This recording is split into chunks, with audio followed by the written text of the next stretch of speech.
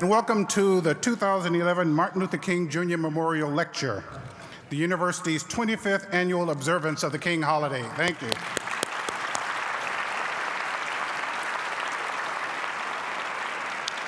It gives me great pleasure to welcome to the campus former Georgia State Director of Rural Development and Civil Rights activist, this year's memorial lecturer, Ms. Shirley Sherrod, and her husband, Charles. Earlier this morning, Charles shared with us that his name used to be Charles Sherrod, but these days, he's Shirley Sherrod's husband. I want to recognize the regents of the university who are with us this morning. Regent Kathy White of Ann Arbor and her parents Bob and Sandy. And Regent Julia Darlow, Chair of the Board of Regents from Ann Arbor.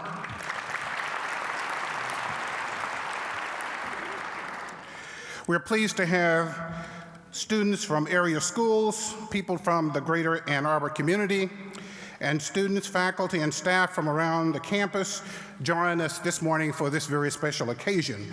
And I should point out that we have over 800 students meeting in another part of campus that Professor Henry Mears brought to the campus, and those numbers are about at that level every year. We also have students from the greater Chicago area with us today. So please welcome them.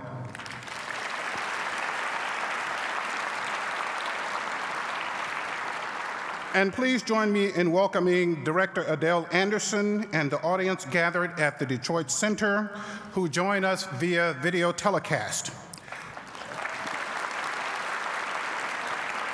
I want to invite our Detroit audience to be with us again for other simulcasts of MLK activities held here on the Ann Arbor campus. And thank all of you for gathering at the Detroit Center.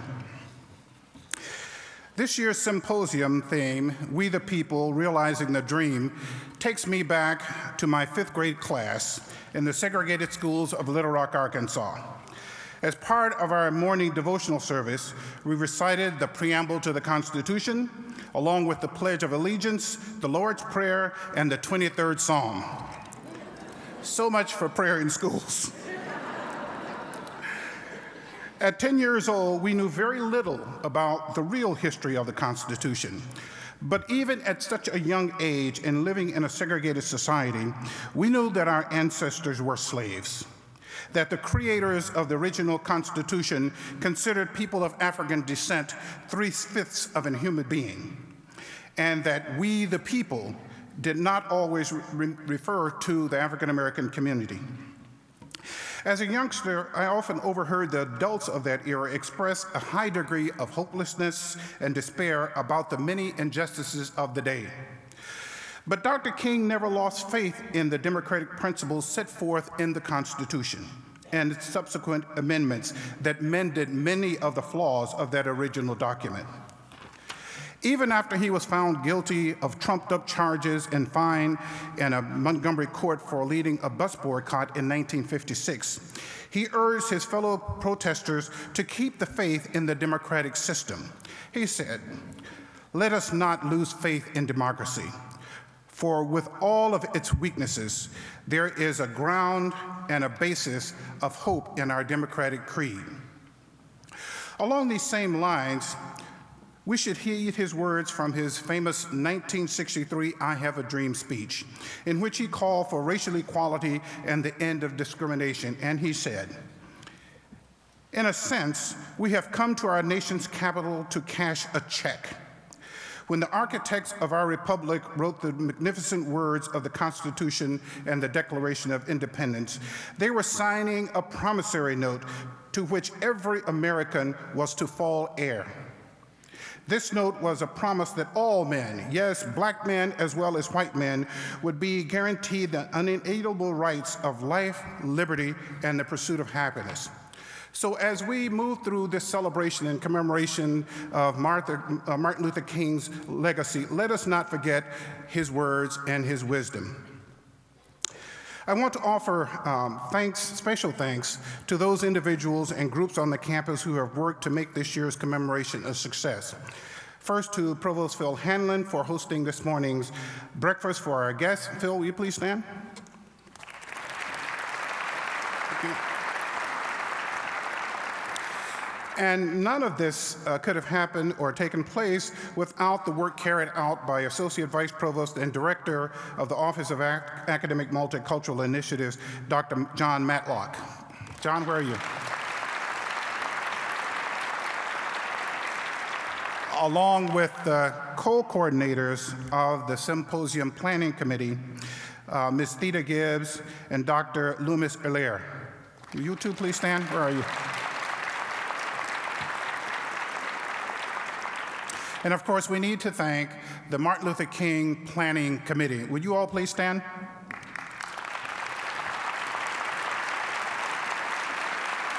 Thank you all for your good work. I also want to express our appreciation to Tom Bray from the Digital Media Commons for his assistance with the telecast to the Detroit Center, Gwen Tandy from Conference Services, and where's Gwen? Gwen, can you step out just a minute, because this is her very last MLK Day conference, because she will be retiring. Gwen, can you hear me? Can you please step out and be recognized?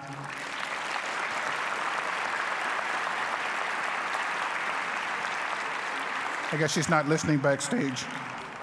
And I would also like to thank our American Sign Language specialists, Deborah Froreep and Gina Halliburton.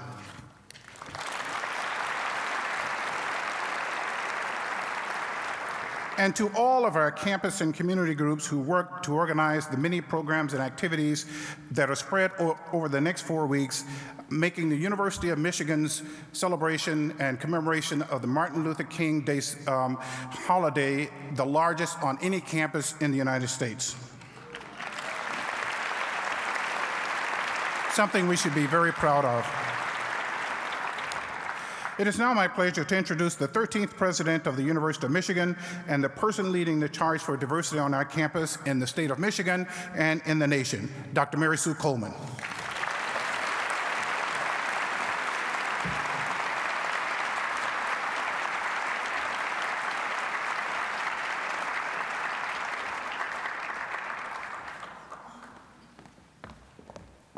Good morning. Please join me in thanking Dr. Montz and his staff, as well as the Office of Academic Multicultural Initiatives and the Martin Luther King Jr. Committee for planning this symposium.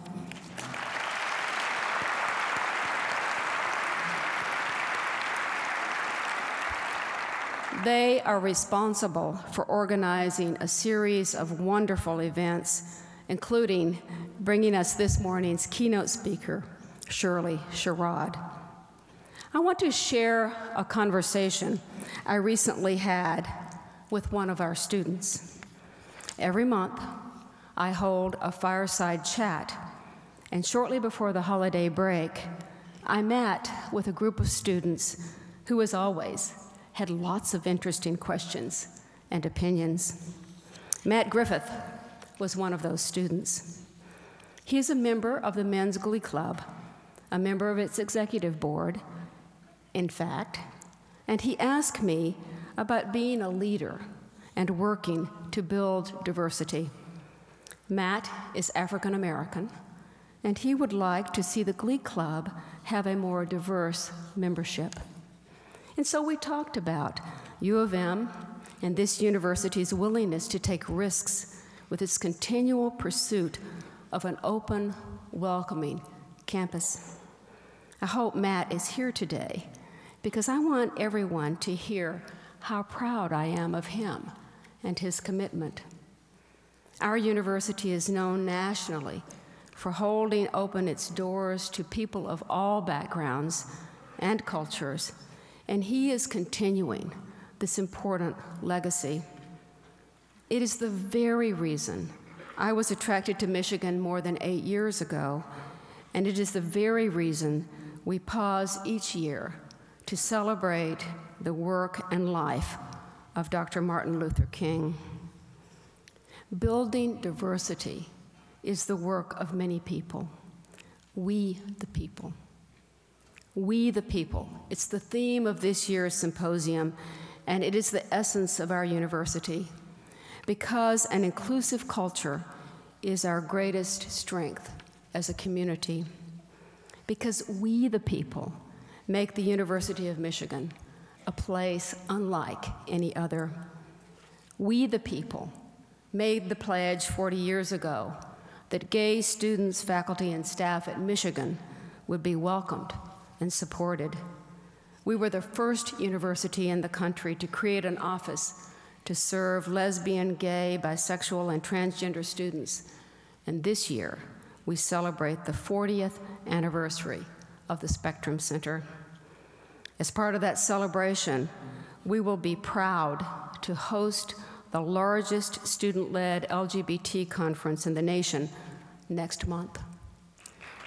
Yes.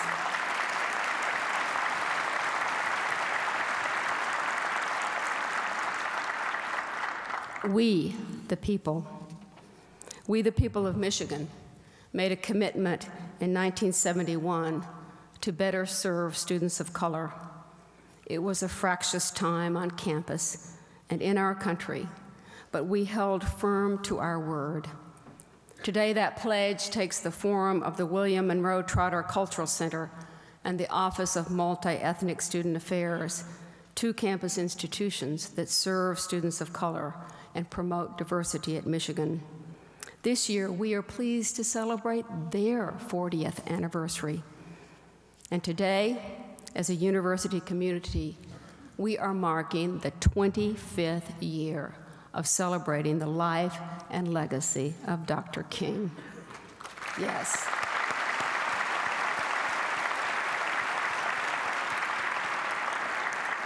The University of Michigan continues to explore the powerful actions of Reverend King and those of others with this symposium and its hundreds of lectures, films, performances, and group discussions.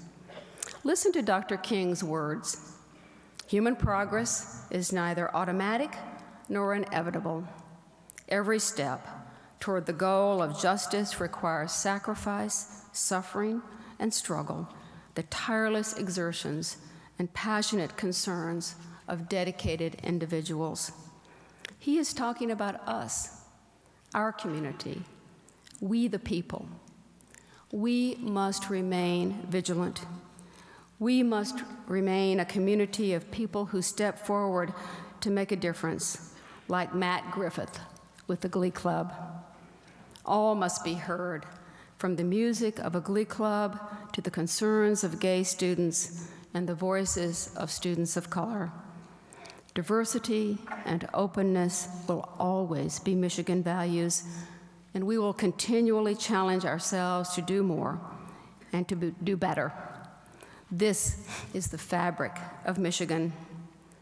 As I told Matt when we talked about determination, the university is never going to say, well, let's take that off our list. Our gains are important, and they are necessary.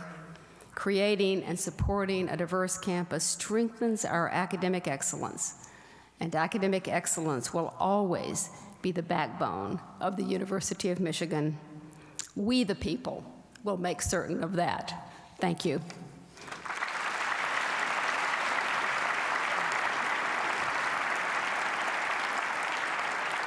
And now, please join me in welcoming Elizabeth Cole, Professor of Psychology in Afro and African American Studies and Chair of the Department of Women's Studies, who will introduce our keynote speaker. Elizabeth?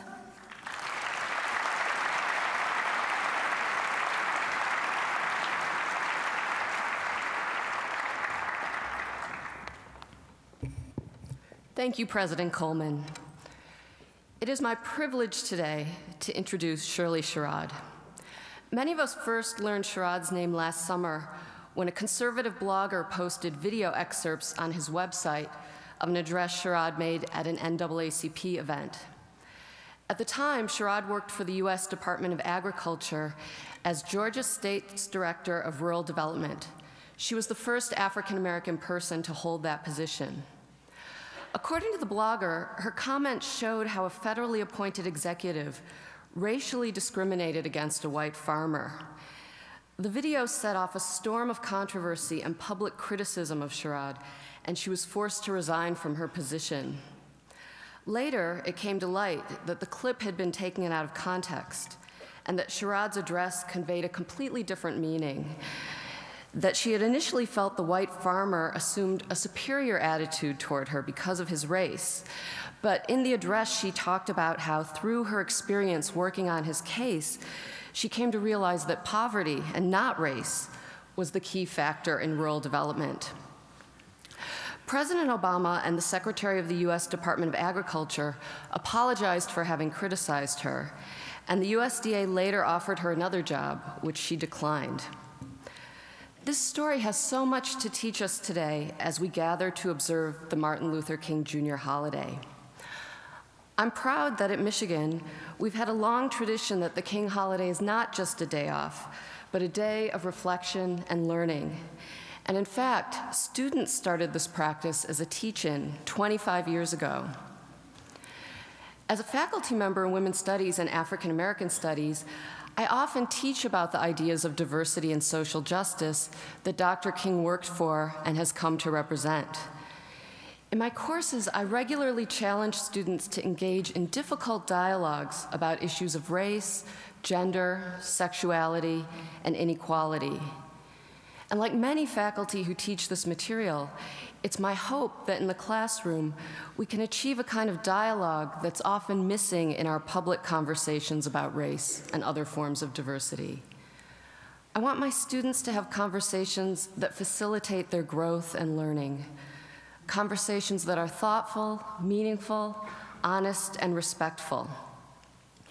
One way that I've tried to foster that kind of dialogue is by asking students on the very first day to think about a time that they've engaged in conversations about diversity that were frustrating, and also about a time that they had that kind of exchange and felt it was productive. What was it, I asked them, that made those conversations go the way they did? And there are a couple of ideas that seem to come up almost every time. My students talk about how important it is to be willing to reflect on our own views and to change them.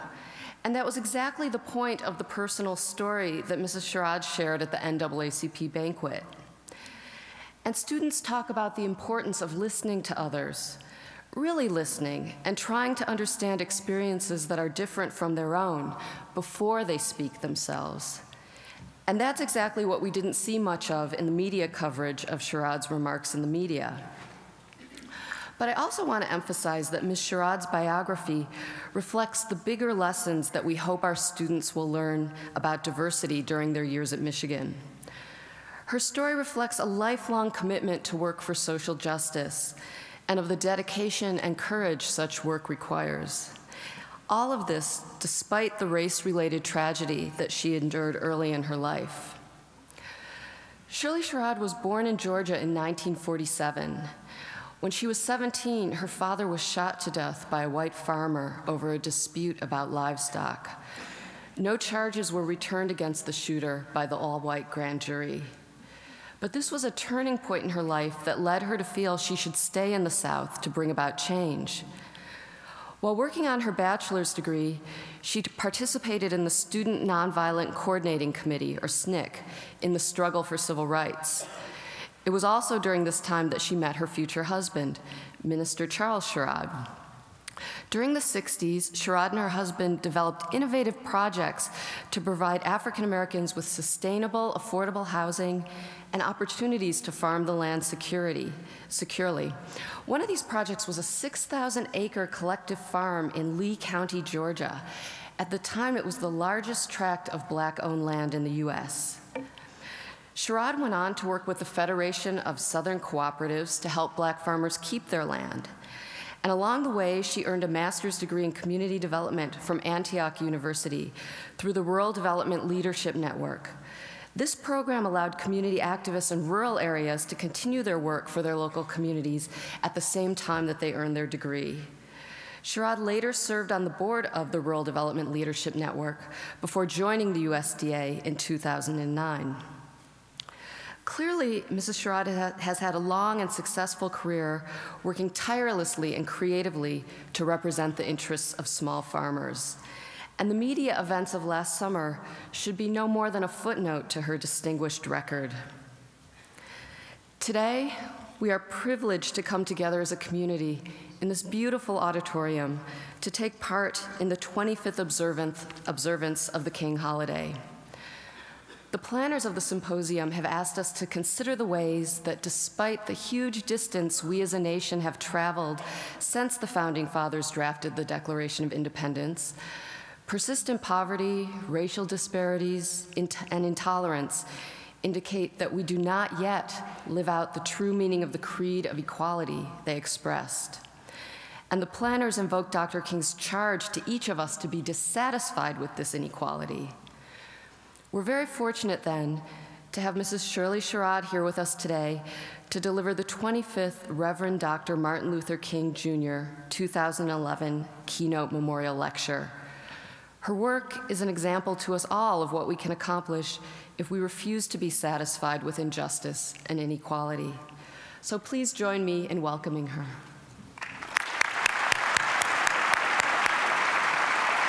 Thank you.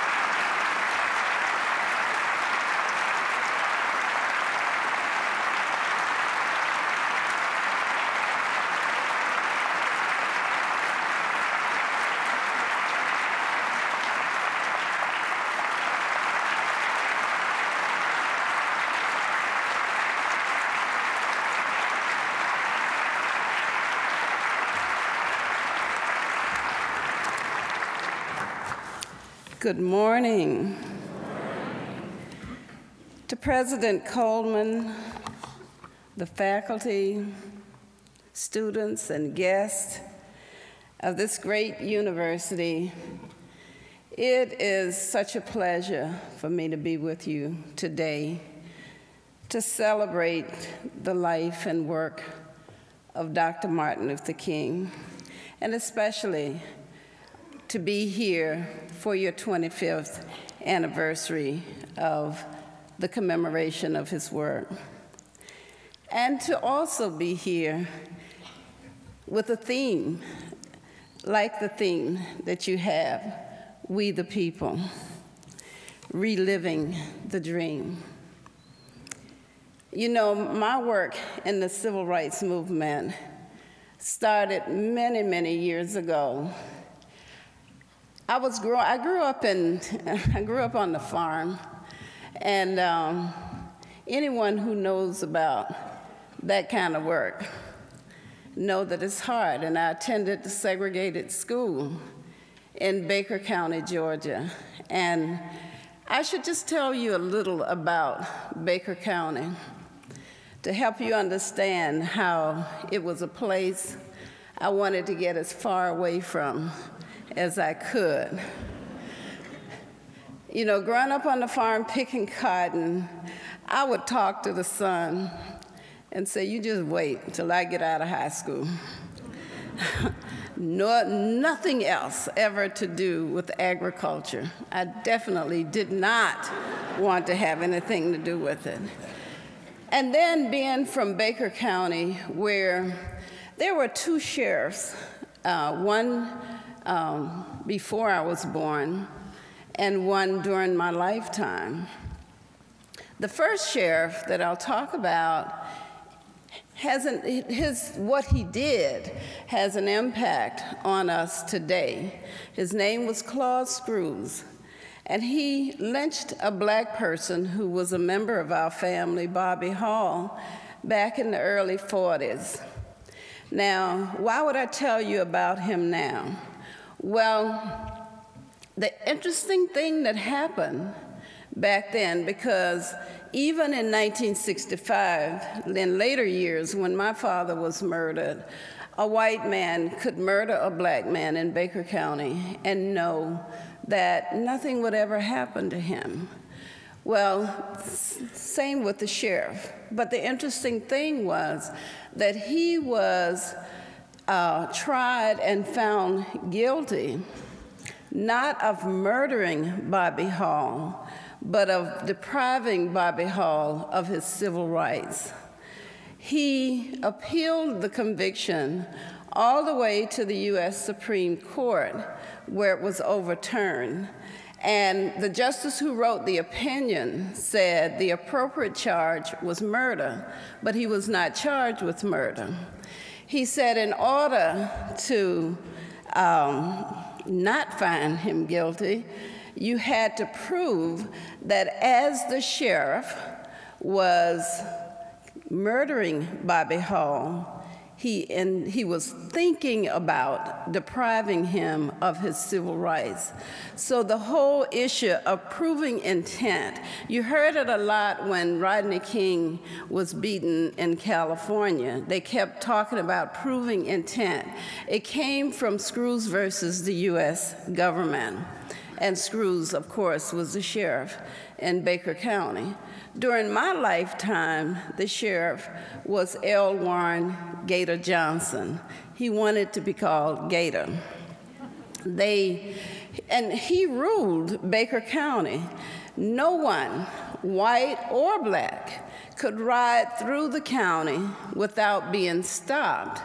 And you know, I was talking when all of this unfolded in the news media, and I was with the Spooners, and there was a local reporter in the restaurant where we were reminiscing about the old days, and this was a white reporter, and he said, you know, you couldn't ride through Baker County unless you had money, because you had to pay.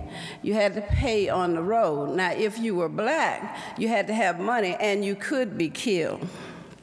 So it was that kind of atmosphere, you know, living in a segregated county where the sheriff ruled. And it's so interesting that he could do what he did, because there was a major plantation there owned by a person who was known throughout this country and other parts of the world, because he was the chair of Coca-Cola, Robert Woodruff. He owned a 33,000-acre plantation there. And the Mellon family, a 25,000-acre plantation. And there were other plantations owned by the Olin family and others. And you would think that with people like that, it would have, the sheriff of Baker County would not have been able, you know, these were people who lived in other parts of the country where they were more progressive. But I often wonder if they also benefited from being able to come to a place like Baker County. I know we could never get paved roads because Woodruff didn't want paved roads. He wanted to come to the country and feel like he was in the country. Those of us who lived in the country needed paved roads. But anyway, that's what I grew up in and wanted to get as far away from it as I could. So I couldn't tell my father, who, you know, I was the oldest during his lifetime of 5 girls. Now, he was a farmer, and he wanted a son so bad, but they kept having girls. He wanted a son so bad that he gave all of us boys nicknames. I was Bill, you know. So I couldn't share with my father. Now, he wanted us to have an education, but he wanted us to have an education and not live too far from home. So I couldn't share with him that I was dreaming of leaving Baker County to never live there again. It was my dream to be able to go and live in the North where I thought everyone was free. You know?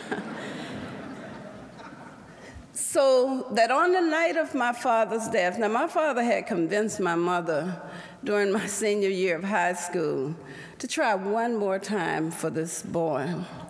So my mother kept getting sick. I didn't know what was wrong with her. And one day at school, my best friend asked, she said, "How is your mom?" I said, "She doesn't seem to be getting any better." She said, "Girl, your daddy was at the store yesterday giving out cigars. Your mama's gonna have a baby."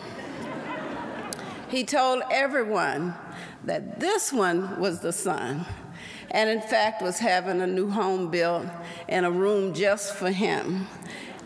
He didn't live to see my brother's birth. My brother was born on the day I graduated from high school. But on the night of my father's death, I felt I needed to do something. As the oldest, I felt I had to do something in answer to what had happened. So many people had been killed in Baker County, and here my father was, a leader in the community, another one, and I just felt I had to do something. And on the night of his death, as our house filled with people, I was praying and asking God to help me figure out just what to do. And my thoughts ran all over the place. The thought of trying to get a gun to go and find this man to kill him. Well, I knew I couldn't do that. My father had tried to train us to fire a weapon one day. And all of my four sisters, from the youngest on up, was just taking their turn at it, and all I could do was cry. I couldn't even fire a weapon. But that night, as I prayed and asked God to help me figure out what I could do, it just suddenly dawned on me, you can not leave the South, which is what I wanted to do. You can stay here and devote your life to working for change. And that's what I did. I didn't know how. I was 17 years old, senior in high school. Once my father was dead, I didn't even know that I could go to college. But certainly the thought of going to the North to school was definitely nothing I could do. And it was even, during that summer before I knew I could actually go to college, but chose not to go far away, but to stay in the area and begin the work. I started the work that summer with the Student Nonviolent Coordinating Committee, and I can tell you that the gator didn't know what had hit him. We ended up getting an injunction against him that summer. I remember we had all these mass meetings, and you all, when you say we the people, that's what the movement was. It was we the people. We came together, and we got strength from each other. And even though we didn't have all of the answers, we knew we could move forward together and make change. So people came off plantations, and that wasn't an easy thing to do because they lived on someone else's land, but they came together, and we had our bloody Saturday in Baker County. And then we had to get to Washington. One night we had a mass meeting, and 5 carloads of us had to go north to get to Washington, but we knew the gator was up Highway 91 waiting on us, so we went east into another county. And then when he knew anything, he was reading about the testimony and the marching and so forth that we did at the Justice Department to try to deal with the issues in Baker County. And I was reading an article about our efforts there, and it was your Congressman Conyers who said, we need to get protection for these people when they go back to Baker County.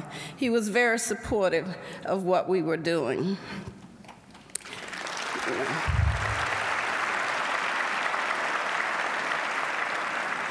We the people, we were poor, uneducated, isolated, mostly farmers, but when we stood up in mass meetings talking about our problems, it was always the problems we had, what the sheriff was doing to us, What must our first, second, third, and third steps be to secure our right to vote? We accepted that we didn't have equal access to opportunities to realize the American dream. But we were willing, we the people were willing to fight so that we, the people, could have those rights. Despite the accomplishments of the civil rights movement, we have a long way to go. You know, on any given night, there are millions of people in this country who are homeless and who are hungry. And when you look at the educational statistics for poor minorities, the picture just does not look good.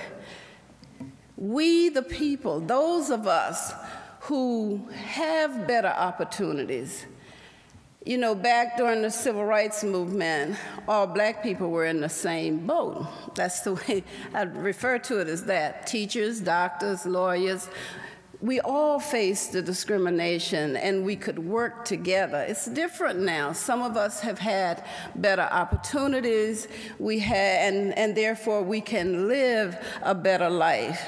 But we have to always think about those who do not have and do whatever we can where we are to make life better for all of us.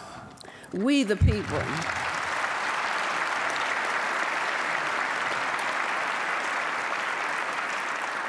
You know, and I need to say to the young people, and my understanding is that there are some high school students as well, you can make the decision to make a difference even at a young age. And when you do the right thing, when you do what God would expect of you, good comes back to you. You know, you set out trying to help yourself, but when you look back, who got helped?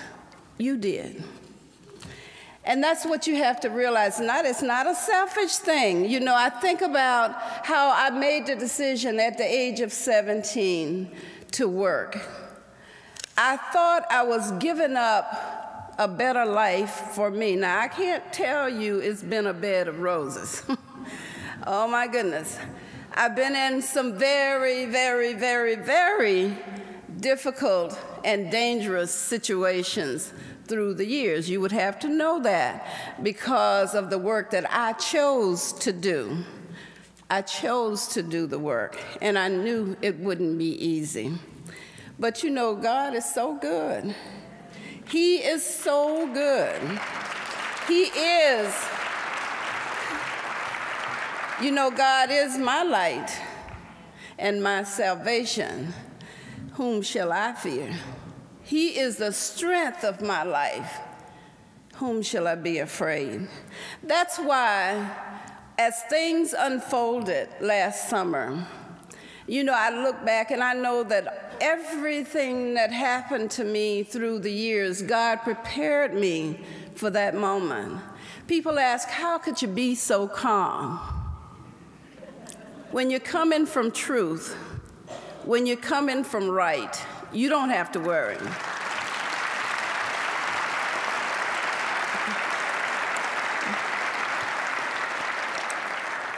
You know, I've told the story of my transformation for many, many years.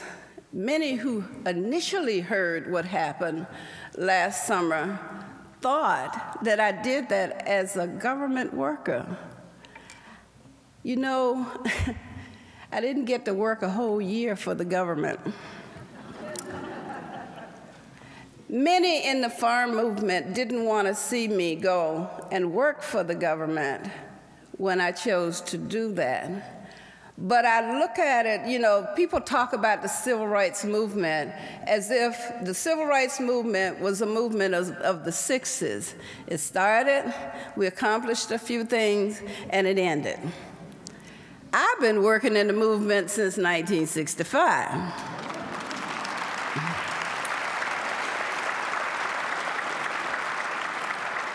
And when I made the decision back in 1965 to stay and work for change, yes, my initial decision was really thinking about Black people. And that's why when Roger Spooner came to me, you know, I know it was difficult for him to come. He was coming, here's a white man of the South, coming to ask a Black woman for help. Now, he came to me because he had heard of my reputation from Black farmers for being able to help deal with people at the Department of Agriculture. I was getting results. So he came, and I'm sure it was a difficult thing for him, and that came across to me because, you know, I gave you some of my background to help you understand where I was coming from, and I'm sitting there hearing a white man ask me for help, a white man who I thought had all of the advantages. You know, he had heard about what I was doing for Black farmers, so he, you know, he wanted to come and get even more advantages that I could offer. That was where I was at that time. But as I've told the story for so many years, working with Roger Spooner helped me to see that the issue is not totally about race. And that's why I use my life. Now, people ask me, will you, after what happened to you, will you tell it the same way again? Yes, I will. I will not change how I tell the story because I use my life and my story to try to help people get beyond the issue of race. We should be beyond that now. We should be able to move together. Black, white, Hispanic, Native American, Asian American, Alaskan, all of us working together to try to make where we live better places.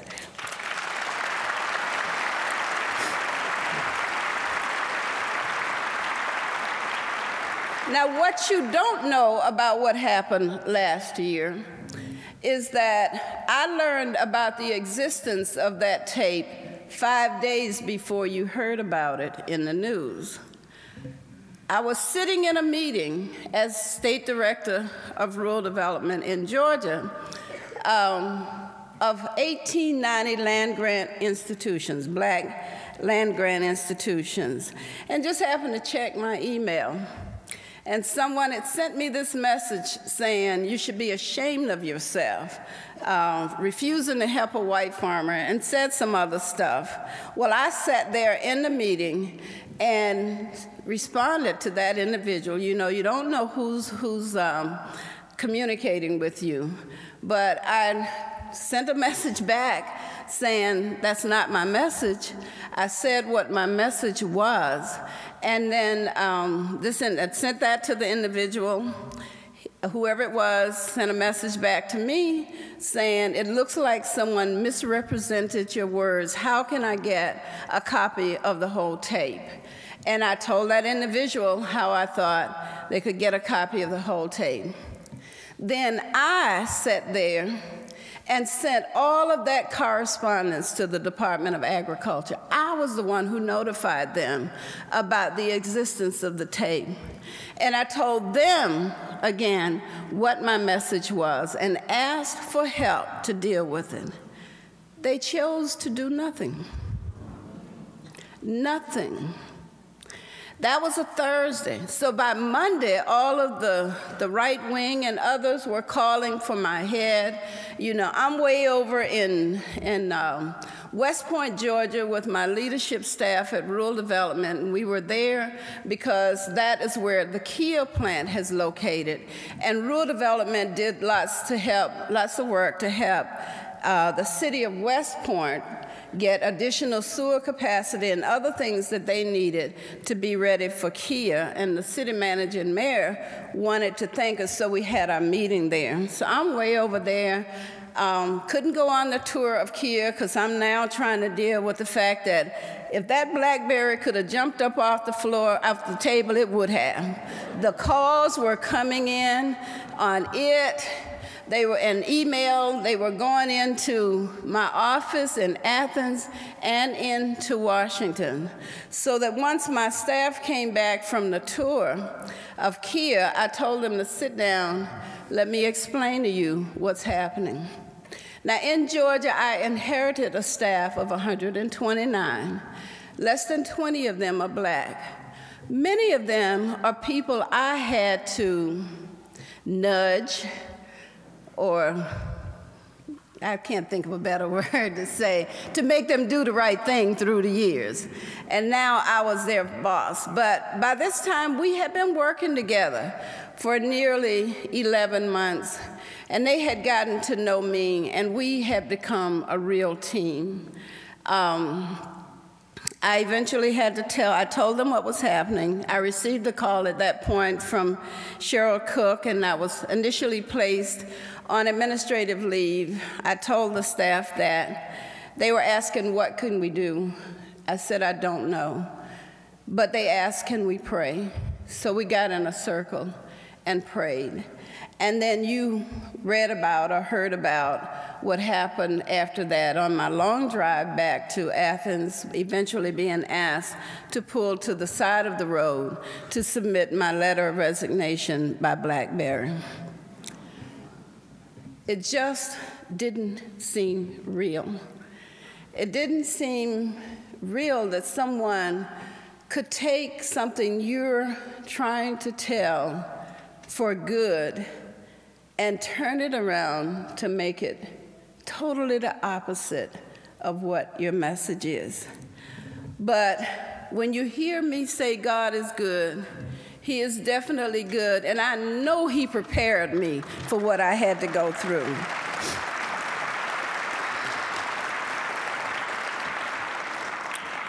When I got to rural development, I told the staff that if I don't accomplish but these two things, I wanted to accomplish them while I'm here. And that is, I want people to know the programs of this agency and know that they have equal access. And then I decided to target the poorest counties in the state. And I used $20,000 median household income as my cutoff. And I want you to know there were 9 counties in the state. One of them had a median household income of just slightly over $17,000.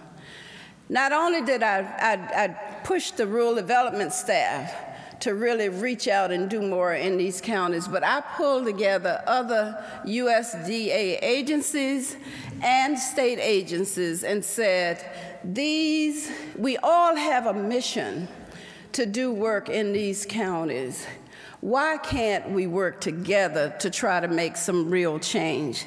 And that's the work I was doing in Georgia. When I asked the staff at Rural Development, tell me what our activities are in these 9 counties, it took them over a month to pull that information together, and I think they were shocked, because there were many zeros across the page under the programs that we had to offer. When the secretary offered that job to me, he called me one day, and I said, Mr. Secretary, tell me what kind of budget does that office have? He said, $35 million. I said, really? Now, what he didn't understand, before I came to rural development, I worked on every farm bill for years from the nonprofit level. So I knew what was in the farm bill, and I knew that that office didn't have a $35 million budget. So when I said, really, he said, well, there's 2501 small farm producers. He started naming all the program, 26 staff, and my question to him was, what money is there to do any work? But I told him while I had him on the phone, I said, you didn't ask me what I was doing in Georgia. I said, I sent reports up there, but you didn't ask me.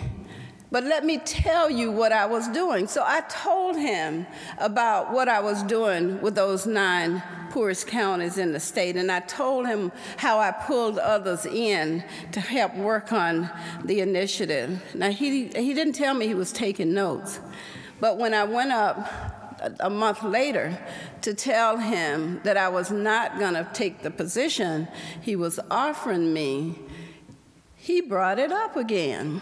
We talked a little, you know, as he tried to convince me to take that job, saying, you're the only person in this country who's really qualified to do this work. But I knew that I would have been stuck back there in an office somewhere with nothing to do any work, and you wouldn't have heard anything else from me. They would have put a cap on my mouth, and that would have been the end of Shirley Sherrod and the work she was trying to do.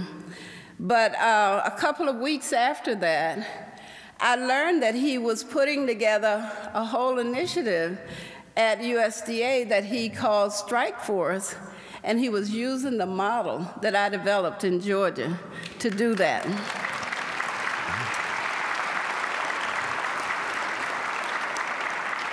What they found after I left, you know how they started looking at your work really close then. Well, they found that I had gotten 3 times more money into persistently poor counties in Georgia in the 11 months I was there than they did all of the previous 8 years.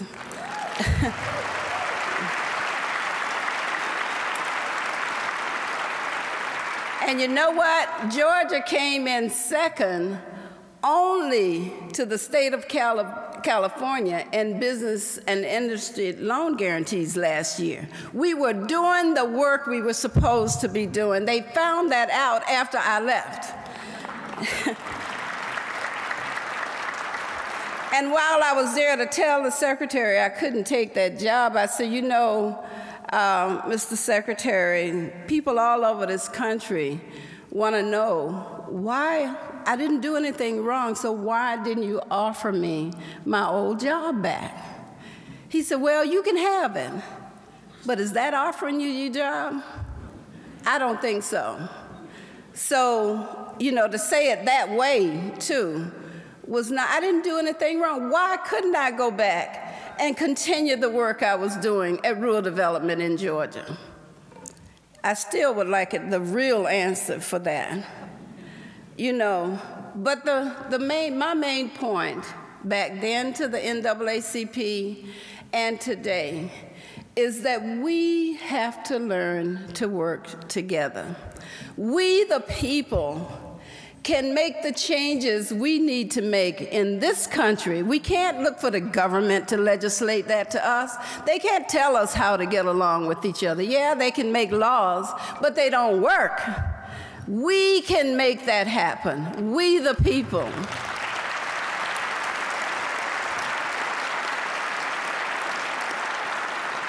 Dr. King once said, one of the great tragedies of man's long trek along the highway of history has been the limiting of neighborly concerns due to tribe, race, class, or nation. He said the devastating consequences of this narrow, group-centered attitude is that one does not really mind what happens to people outside of their own group. That's where I was when I met the Spooners. But I'm so thankful to God that I am no longer carrying that burden as part of my life. God has helped me to see, and I will spend the rest of my life trying to help others to see that we need to help others to get rid of the fear and the burden of hate. You know, we need to release it so that we can look at each other as sisters and brothers and do the right thing by each other. And I really want to stress to young people, when you do the right thing,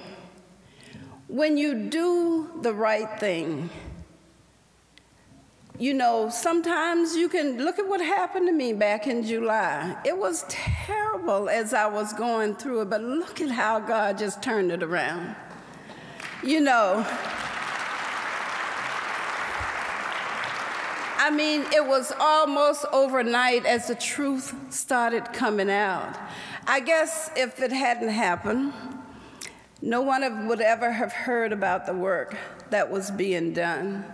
But I wasn't looking for anyone to praise me over the work or to validate me because of the work.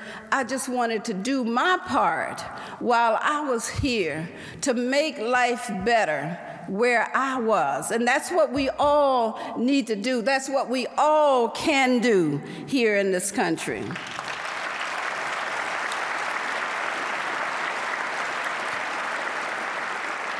We thought we had completed the work when we fought in the civil rights movement of the 60s. We thought the job was done when we had the right to vote, when we integrated the schools and gained the right to eat, sleep, and live anywhere. Yes, we thought we had solved all of our problems. We didn't ever really deal with the issues of racism, and we thought when we had elected a black president, it was all over. But oh, didn't my situation show. It's more critical now for us to work together with 24-hour television, talk shows, some of them designed to promote hate, radio shows. You know, we've got to figure out how to put that where it ought to be and go on to do the right thing by each other. Our children need us. Our communities need us. And believe it or not, our government needs us. The fight is more difficult, but we have to do the difficult work these days.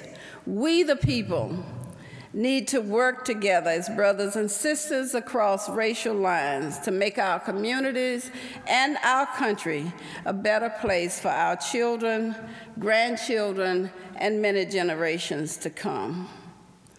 You know, we, the people, after all, you know, yes, we may be white, black, the different cultures, but when you pull the covers off, we are all just human beings who have the capacity to love, the capacity to work together, the capacity to make where we live the best place in the world to be.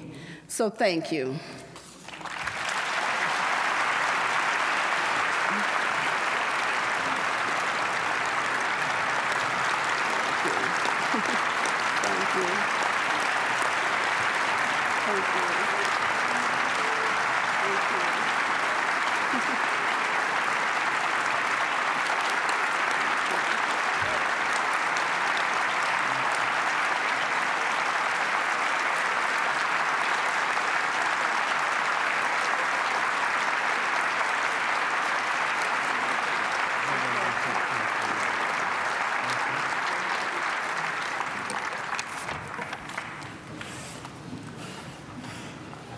Before we go to question and answer, just let me make a brief statement.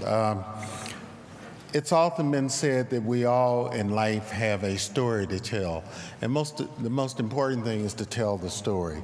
And so we're so delightful that you've been able to tell your story. Thank you.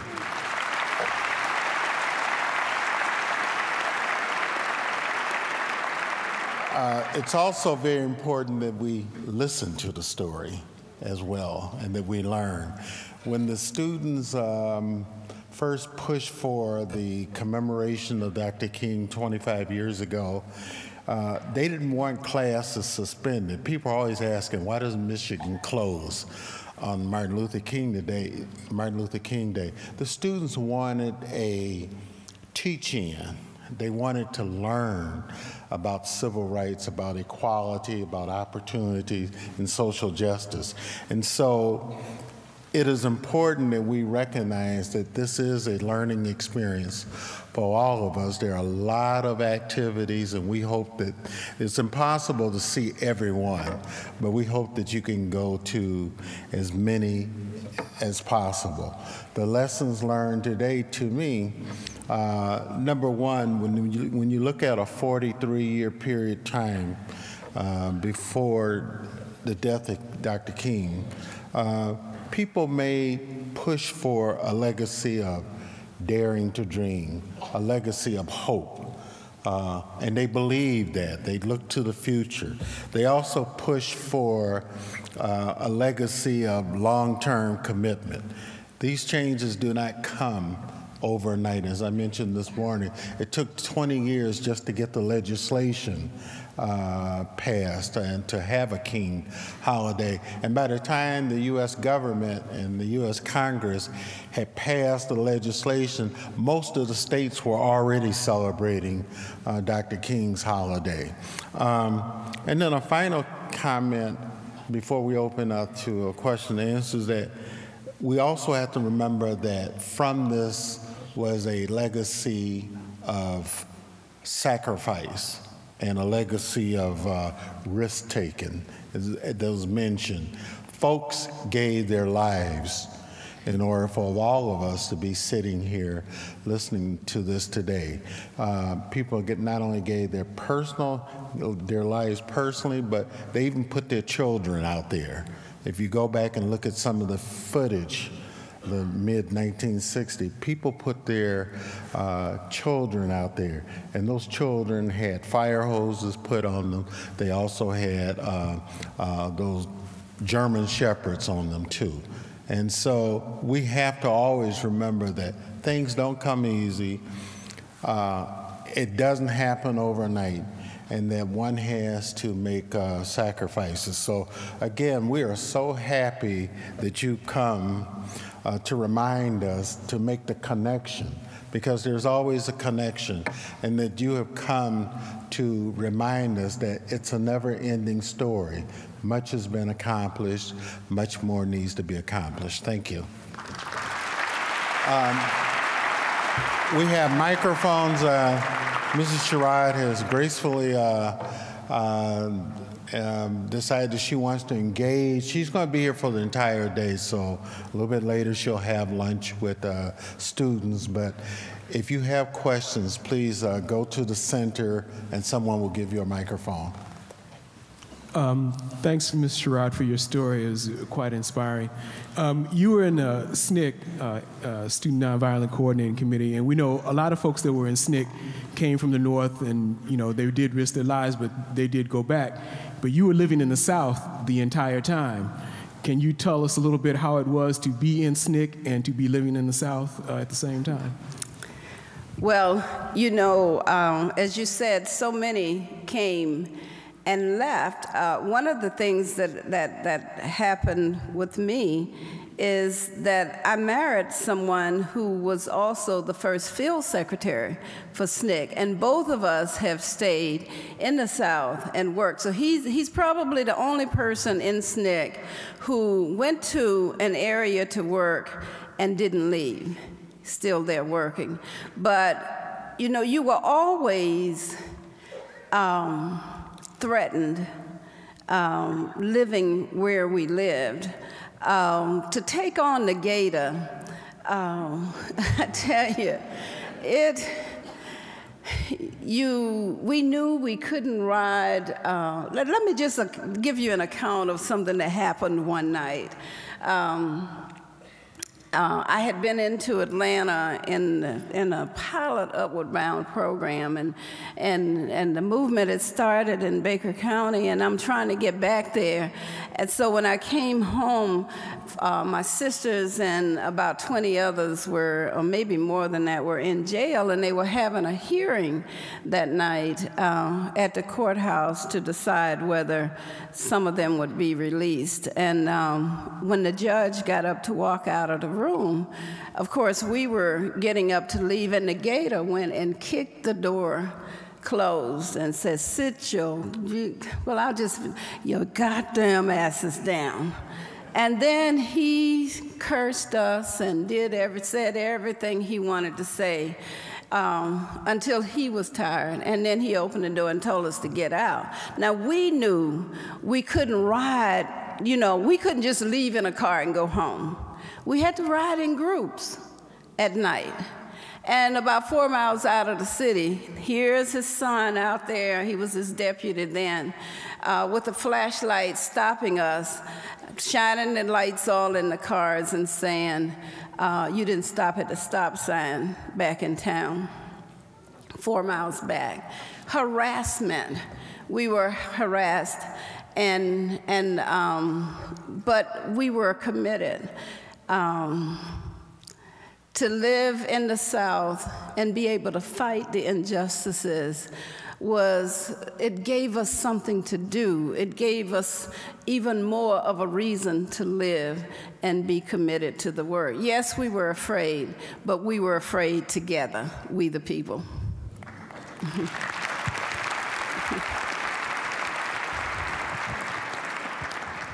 Good morning, Ms. Sherrod. My name is Rick Gonzalez from WCC. You stated earlier in your speech there that once we all remove our covers, that we are all human beings. We must pull together in this country in order to benefit and make a better place for our children and our future children. But what would you have to say about this country with those that are reluctant to make a change? What are your beliefs in that? We have to love them too and keep working on them. And I think the examples we set can bring others to this movement. And you heard me say that people think of the movement as having happened for a certain period of time. But we can't let what others can't accept stop us from doing what we need to do. And if enough of us will do that in our communities, we will eventually bring some of them around.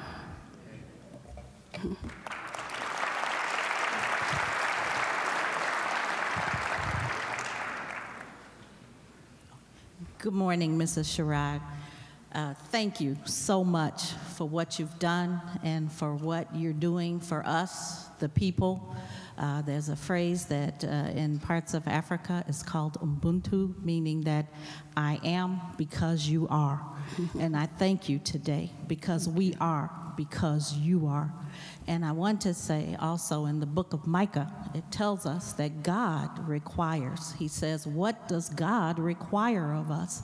God requires justice.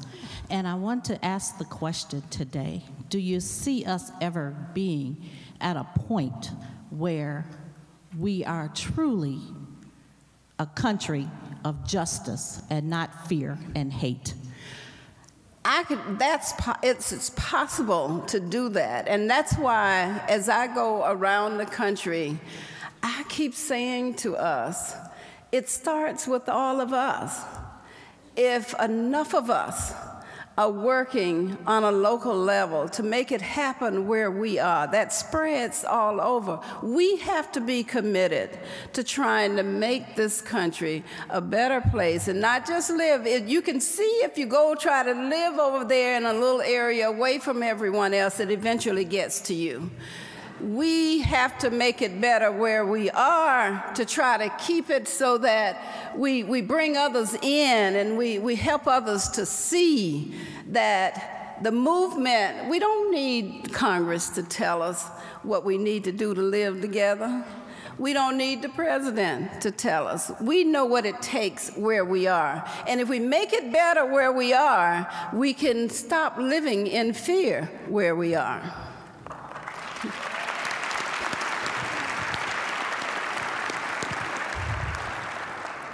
Hello, my name is Mr. Demetrius Russell, Urban Prep East Garfield Park's graduating class of 2013, proud of integrity.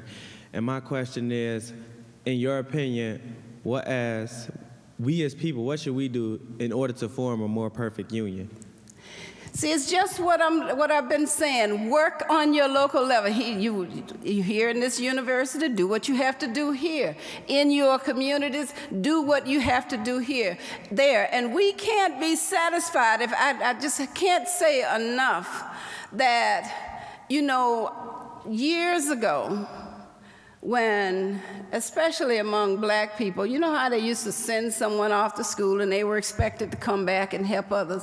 We have to do that as people now. You don't know who you might be helping.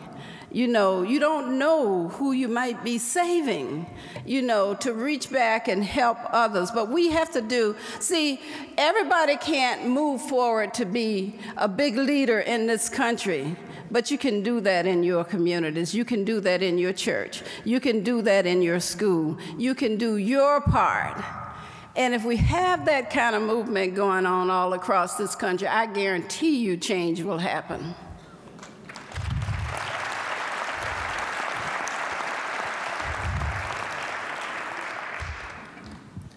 Hi, good morning. Have you ever received a formal apology from the Obama administration?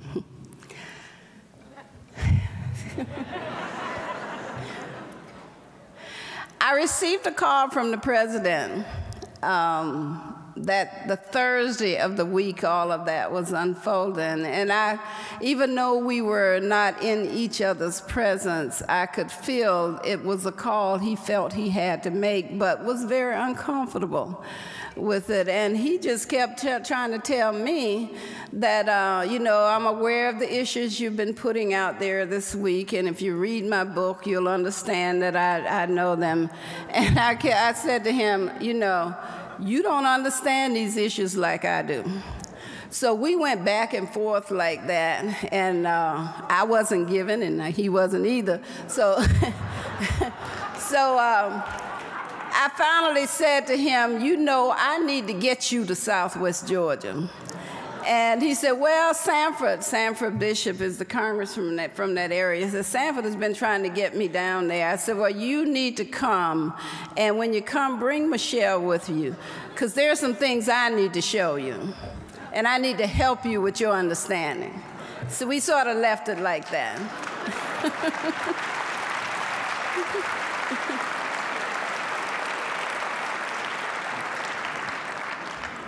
Hello, I'm Mr. Lawrence Mead, class 2013, Urban Prep, East Garfield Park.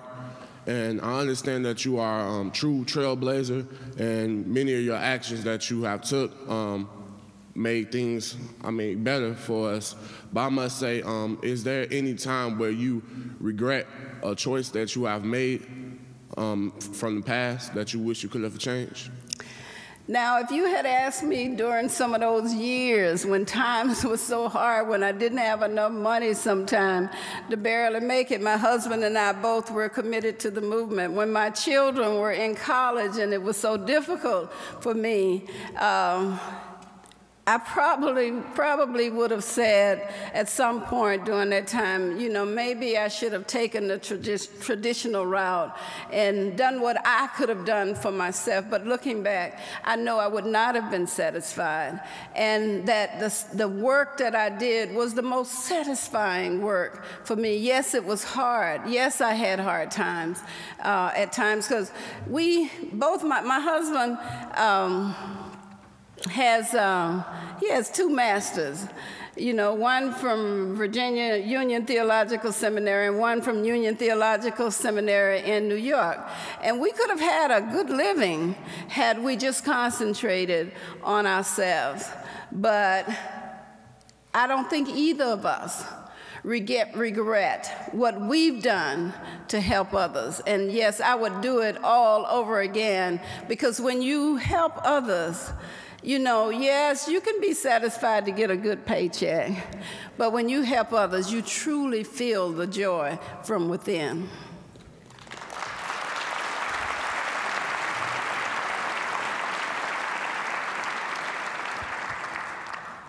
I'm here to say that I'm extremely, extremely touched and moved by your deep, deep compassion for the history of pain, recent and past, that you got through.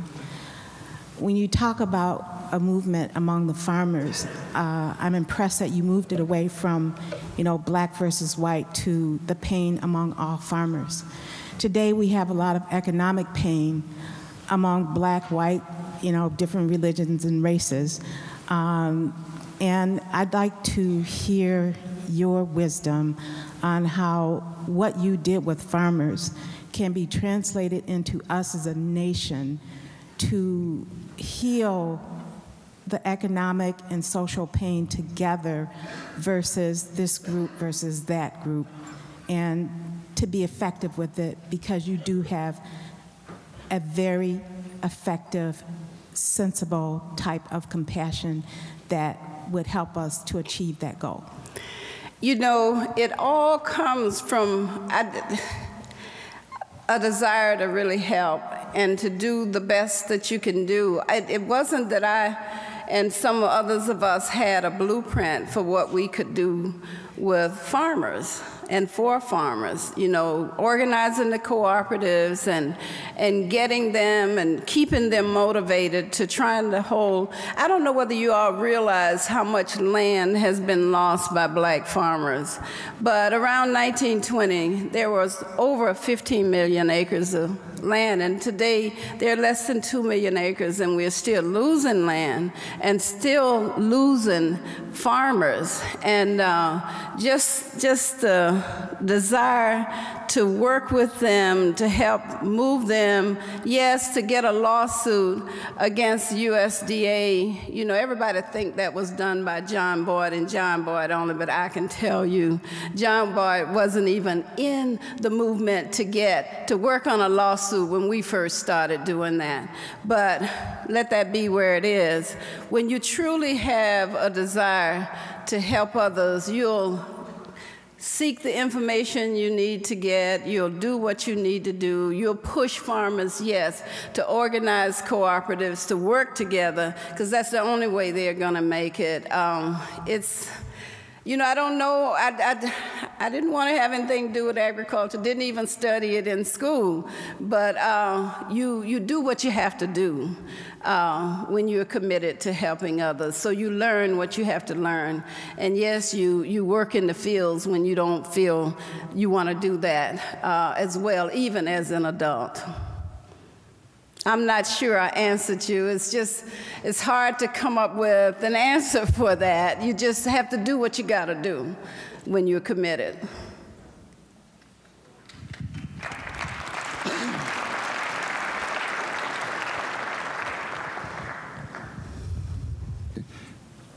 Hello, my name is Ed. Currently, we appear to be experiencing some of the same bigotry and hardships toward Middle Eastern people, Arabs and Muslims, that blacks experienced and have been experiencing. And I ask you, if you have any thoughts on that situation and what we might do to improve it. Well, that's why when I move around the country now, when I talk about racism, I'm not just talking about black and white. You know, we have to learn the cultures of others. And when we do that, then the fear leaves us. We're not afraid. A lot of what people do out of hate is due to fear. Some of it, now some of them have other agendas. I'm not going to give them the credit of thinking that they're so naive. Some of them have an agenda to try to promote hate. But those of us in our communities, when we really get to know each other, we find that we can be friends and we can make a difference together where we are. That's what happened to me with the Spooners. We became really, really good friends, and that's why when that stuff hit the news, I thought CNN had found the Spooners. The Spooners found CNN to tell them the truth. You know, so the whole point is the local conversations, the one-on-ones that need to happen that spread into larger conversations to become comfortable. We allow the discomfort we feel to keep us separated, and somehow we have to figure out how to do that. We didn't quite get it right with black and white. We have more chances now with different mixes to try to get it right in this country. We're here, nobody's leaving. You know, we got to figure it out.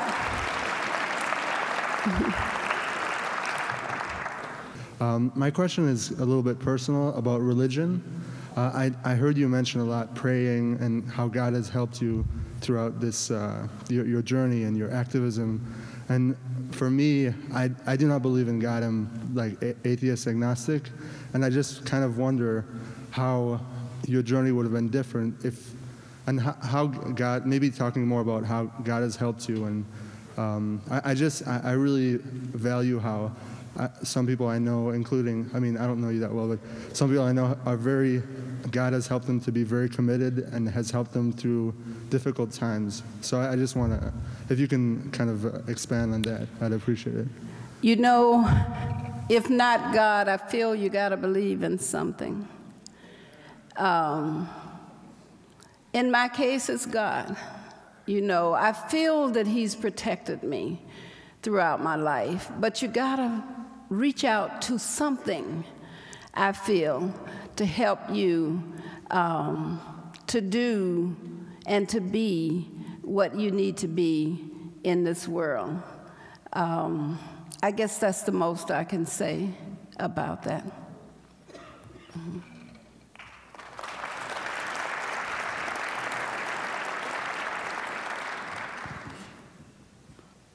Okay, hello, my name is Mr. Stewart. I'm from Urban Prep, Charter Academy for Young Men, East Garfield Park campus in Chicago.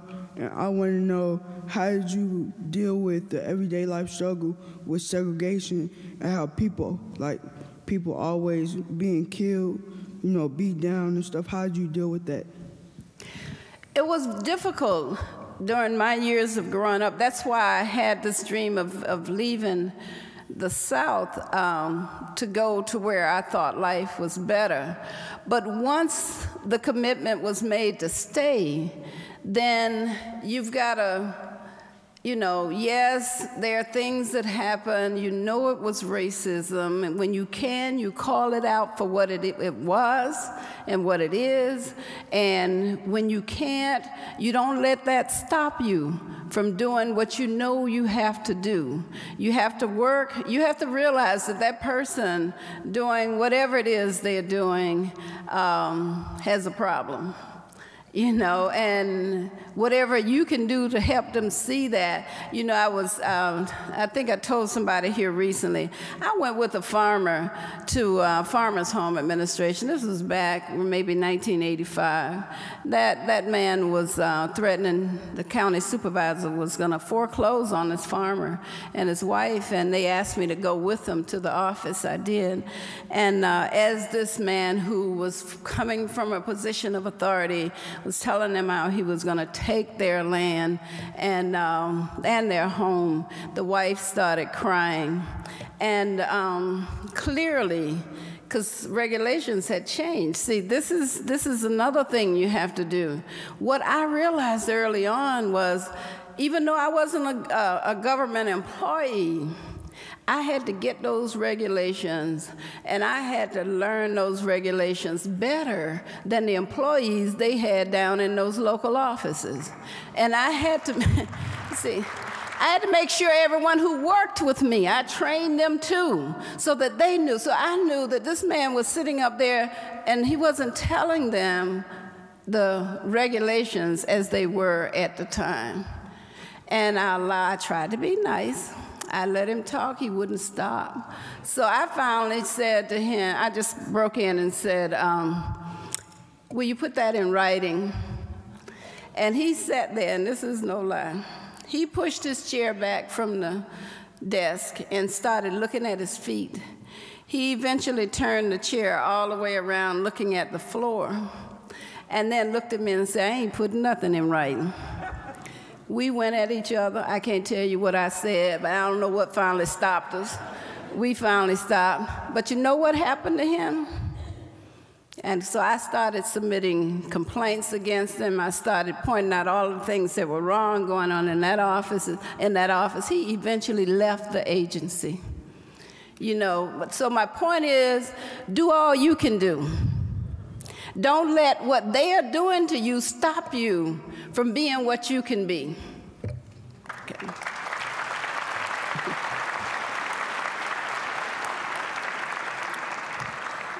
Thank you all for your questions. This will be our last question of the morning. Okay.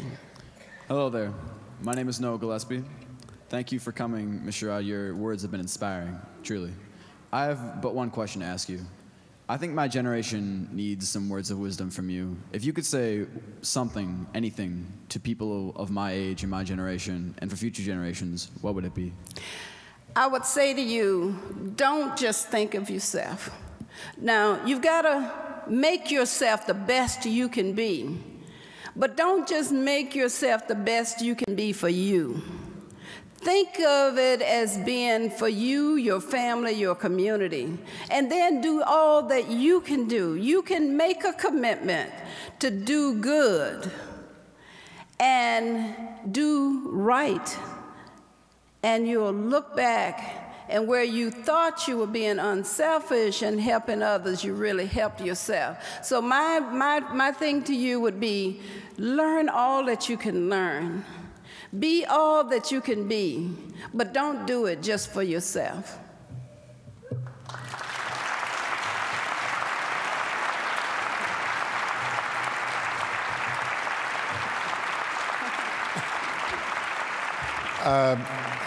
Excuse me. You saw me inching closer and closer, so you knew this was coming.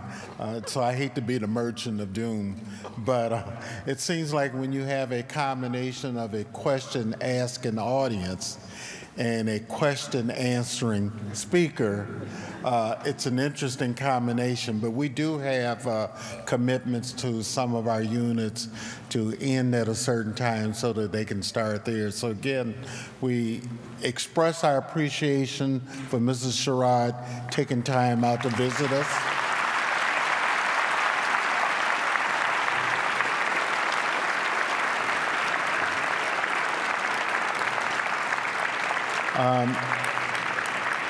And also, give yourself a hand, too. There are a lot of folks who are at home or shopping. And so we're really pleased that you could take time out from your schedule to be with us. Thank you.